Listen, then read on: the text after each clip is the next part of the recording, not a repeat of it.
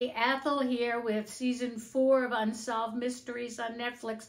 Unsolved Mysteries started the whole thing. It used to be on NBC with Robert Stack was the announcer. It had a theme music that was like really memorable and stuff. So these are really good, these Unsolved Mysteries. But there's so many shows like this now. Still, these 5 episodes are very thought-provoking. I really like Unsolved Mysteries, especially because I can knit a really complicated pattern because I don't have to pay that close attention. And you won't either. Good while washing the dishes. Yippee-dee-doo-dah. Okay, give it a try. See what you think.